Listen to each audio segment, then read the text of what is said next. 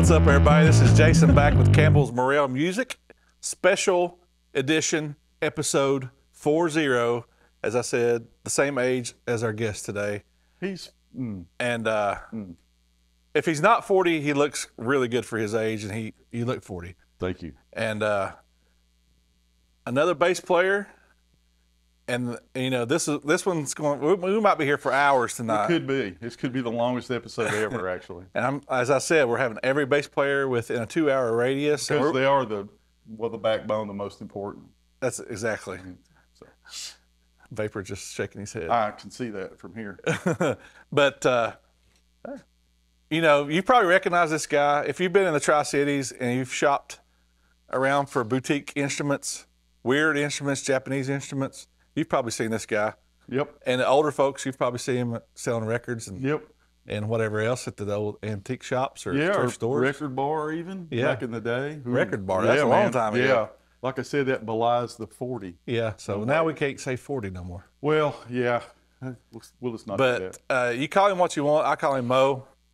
Mark Holmes of the infamous Skin Flag. I mean, yes, Skin Flag, one of the many bands that I purport to be in that are off the books. And Captain Tunnel? Captain Tunnel featuring Special Lad, which features my brother, Benny playing drums, and Hans Roteberry, the Shazam singing, playing guitar. We played at Capone's tour a couple times and do obscure covers and, mostly Bluster Cult stuff, to be honest, but something to do. Yeah, Bluster Cult. Yep. So, I first met you probably back in the Strings days at Bristol. You were killing insects and rats, rodentia, and if I remember correctly. I was killing bugs. You were. And which kind of, as later on, as we discover, I started building pedals, and Mo comes up with bug killer effects and starts naming my pedals and drawing on them. I did. And by the way, I still haven't gotten a check for that, but we'll talk later. Well, I never made any money. Oh, well. And also, Mo is the co-founder, or no, maybe the founder of Clarkston Industries. I am the founder, CEO, CFO, and just pretty much FO of Clarkston Industries. So anything that you see that says the word Clarkston, here's the motto that you must remember. That's correct. Thank you. And Mo's the one that introduced me to obscure basses, obscure pedals, and has a wealth of knowledge of bands in general, what they use, and blushing. Yeah. So all my influence right here is, is right here in front of me. So it's an honor. Well, stop it. Oh my God, the check will be in the mail for this. So we're just making vapor. We're just making him have to sit there and do this. I originally was going to bring a small amp down here and show you that, you don't need to schlep a whole bunch of junk.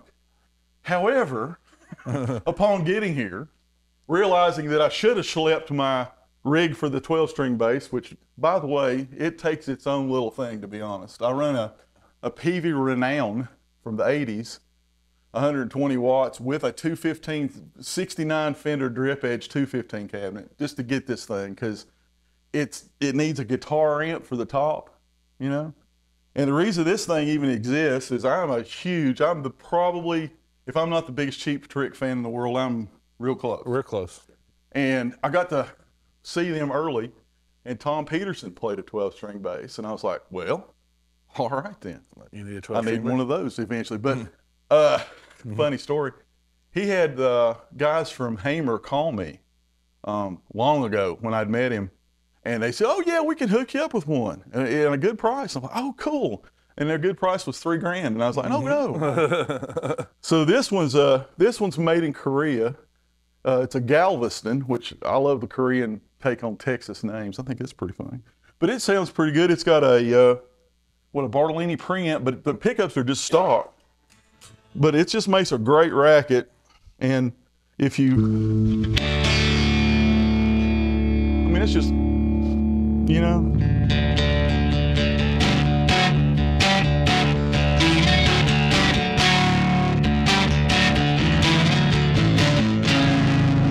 And I just love that. And then the end of hello there, ladies and gentlemen,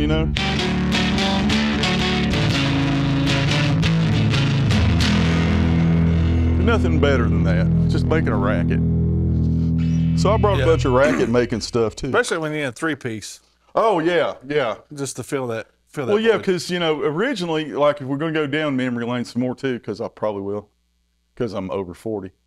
I was told my brother's played drums since he was 3, and this friend of mine was a really good guitar player, and they came in and said, "Hey man, we got a show and you're playing bass," and I'm like, "What?" And they said, "Yeah, you're playing bass." I said, "Never held one, don't know anything about it."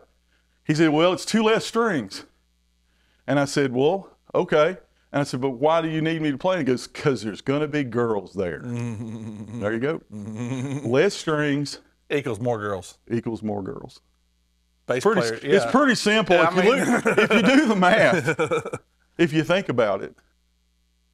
Like every major band that I follow, the bass players always got the prettiest girls. Always. And and as anybody knows that, I married way out of my league. So anyway, so that's a fact. Yeah. I was going to say the cost too. We're going to do the thing because I saw your guys on your guys on these rig rundowns are amazing.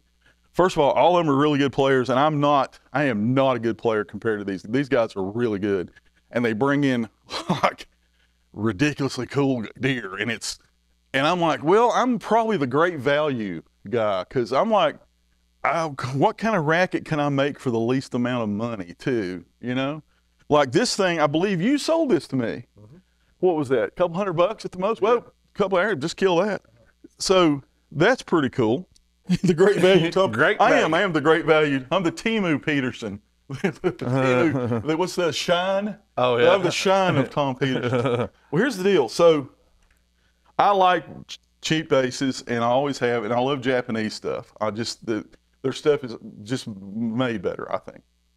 So one day we were perusing, was it Facebook Marketplace? I believe, yeah. And Boone, North Carolina, this guy has this bass, and it says, "I'm in Boone, I need money, I go to college, $80. So as fast as we could drive to Boone, I saw it. And it's a Bentley, which if you know your Japanese guitars, late 70s, and then they switched to Korea in the late, like 79, 80s. Anyway, it's the absolute best P bass I've ever owned. I spent $80 on it. The tuners are mismatched. So but anyway, Les Claypool it's EMGs. the Les Claypool EMGs, and it's just punchy. I mean, it's probably, and it's seriously, and I've had, as far as P basses go, my career of evil started in 79, so I had a 78, and I've had one of every year. I've had vintage ones. This is the best one I've ever had, and it weighs, as I'll let you peruse it, it weighs nothing, and it's lovely. Yeah, perfect weight. And so, if y'all are ever in Spicewood, Texas, you've got to go to Pootie's, because there's no bad days in Pootie's.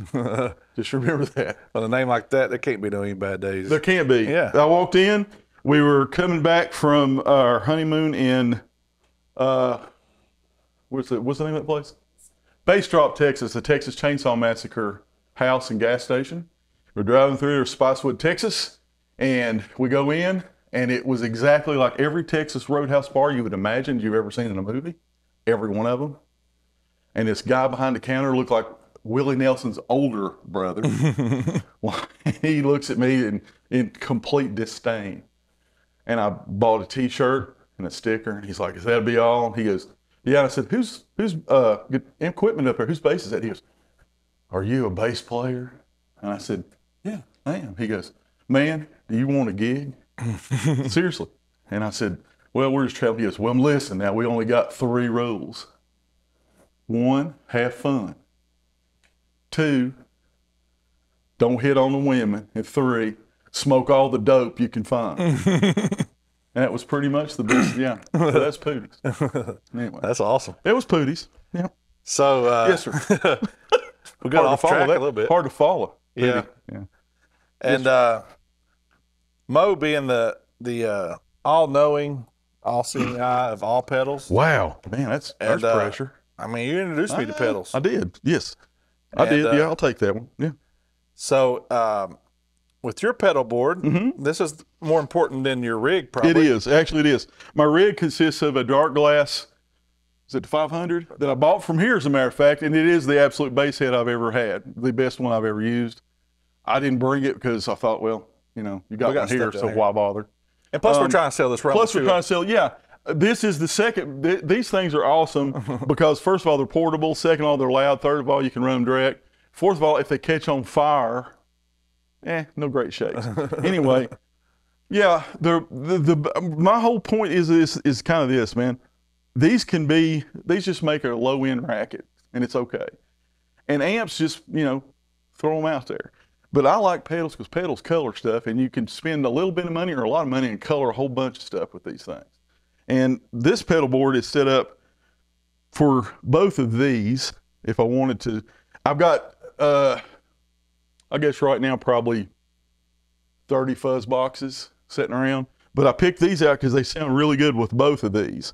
And, you know, I've got on this board right now, signal goes straight into an old Boss tuner because everybody's got one. In a compressor, it's an MXR custom comp that I was on all the time, constantly, because with bass especially, your strings are uneven, man. You got a big giant fat string, a little tiny string. You need a compressor to even everything out. And if your amp doesn't have one built in, like the awesome Rumble has a built-in compressor, does it really? I don't know. I don't either.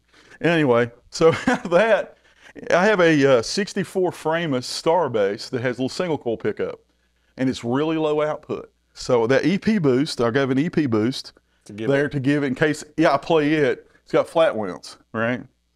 And then a modded bass overdrive that a friend of mine modded once upon a time. And then into that, there's a company called Humanoid Pedals from North Carolina. And that is their fuzz pedal called the Ghoul, and it's the prototype. He sold me actually the first one he built with tape on it and everything. So that's cool. From there, I also have another fuzz box. It's made in Japan called, it's the Animals Pedal Company. Yeah. It's the Fishing is as Fun as Fuzz pedal. And from that is the little cheap Ibanez sound tanks. I collect those. Yeah. So if anybody out there has sound tank pedals that they don't like because, well, they do cause cancer in laboratory animals, you contact Clarveston Industries and we will buy them from you. Okay? Or trade you a Skin Flag t-shirt. One of the two. That's the Super Chorus. It's really good with bass because it doesn't have that real high-endy, it's actually really lo-fi, so it sounds great.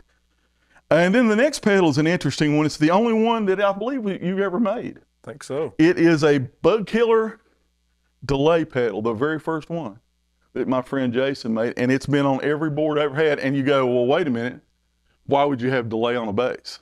Well, why not? There's the answer. Why not? Every bass player needs delay. Exactly. Or did you say reverb? Did you say delay or olay? Olay or delay? Either way. Either way. Okay. Some kind of way. I like both ways. Okay.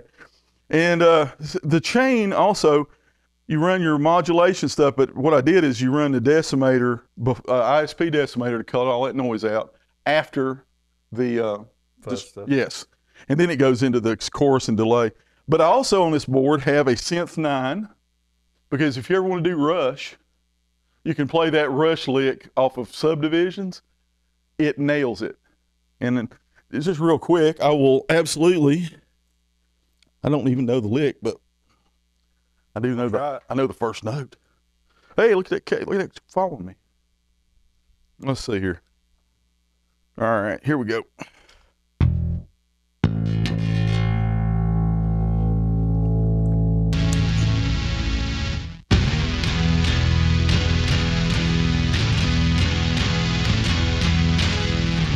That's an overhum. It sounds just like one.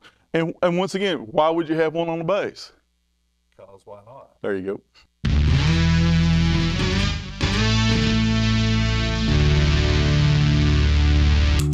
Now, that's pretty cool. Yeah. Now, the last pedal on this board is probably the most expensive pedal I have, And just for this, it's never been on a board.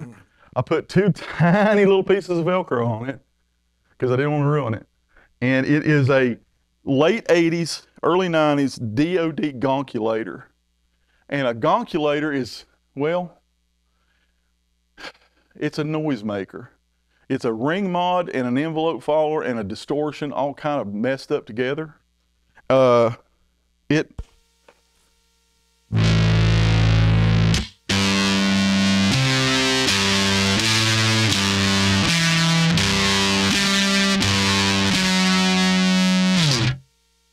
That's a pedal you can't describe. You have to play it. It's a gonculator. It just gonks. And it ulates too. You know?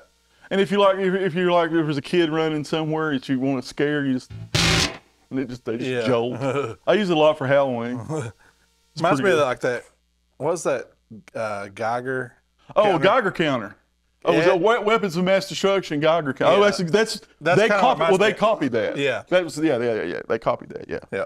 But anyway, that's kind of this little board here. And once again, cheap bases, kind of medium expensive pedals, and have fun because you can collect pedals a lot, and you know, and you can hide them better.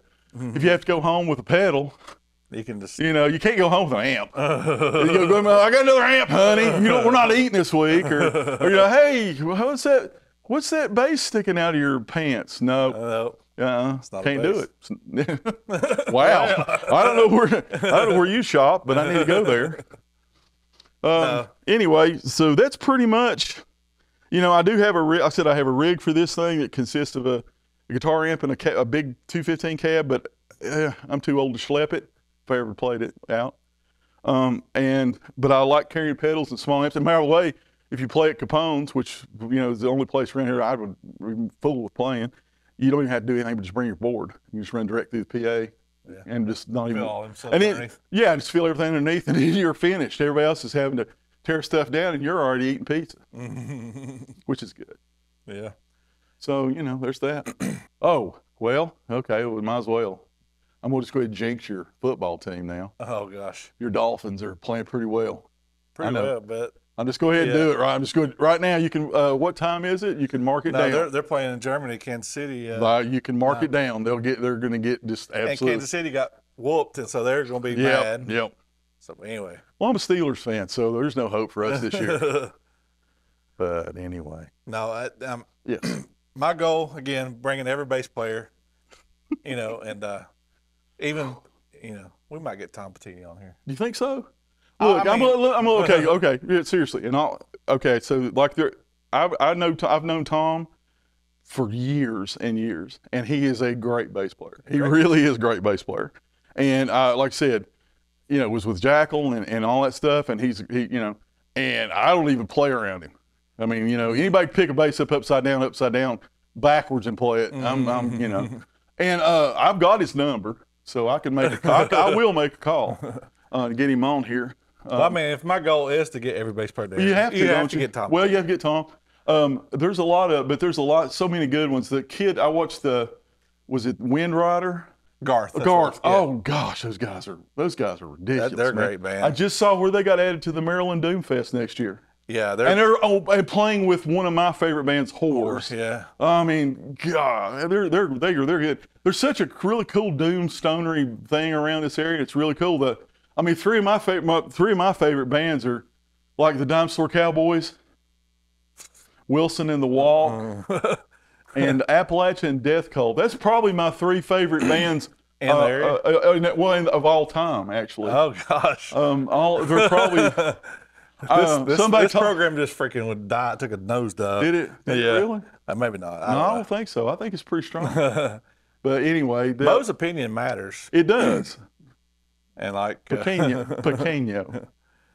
That was for you. Like I said from the very beginning, you're a wealth of information of music, and it's really I'll tell you what, man, what's really fun is learning as you get older that you don't have to either spend a lot of money to have fun, and it's all it's supposed to be is fun.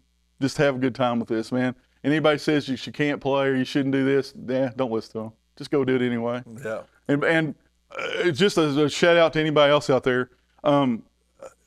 Don't let anybody intimidate you into going to a music store or going in and asking somebody about something. Everybody had to start. Nobody knows everything, and I certainly don't. And I sit and read all the time. But you know, go talk to people. Yeah. And man, get in a band as quick as you can. Just find you some people that want to make a racket and go do it. Because I mean, what else you gonna do? Yeah. You know, what else you gonna do? You gonna sit? You know, I mean, how many times can you look at that same TikTok video with that girl with her? Well, never mind. But you just go play. Yeah. Again, that's like, you know, my goal: bring every bass player in the area around. This is one of my heroes, and I'm serious. I mean, you introduced me to this stuff when I first come to strings in Bristol. I was first getting started. Yeah, man. And you pushed me Yeah. to build pedals. Yep. You pushed me to play loud. Yep. And You should. I mean, I loved coming up there and plugging in the SVT to the 18 Well, that was fun. Cannon and That was fun, wasn't it? rattling the pedals off the shelf. But Yeah. we always had a good time. We do, And, still do. anything weird, Japanese stuff, you know, I wouldn't know nothing without Mo. And it's good to be around people like that and Well, learn that's from sweet. them. Well, that's really sweet. And like I said earlier, Jason doesn't take credit cards, but I have to write him a personal check for that endorsement. Yeah. That was nice. Yeah, I'll get you later. Okay. And by the way, you know, anybody, you can look me up on Instagram. If you questions or anything at all, man, just holler. You know, Got something weird you want to ask me about? yeah, I got nothing to do. So Need a bass player to fill in? sure, I got Right nothing. here, you'll travel. Sure, I ain't got nothing to do.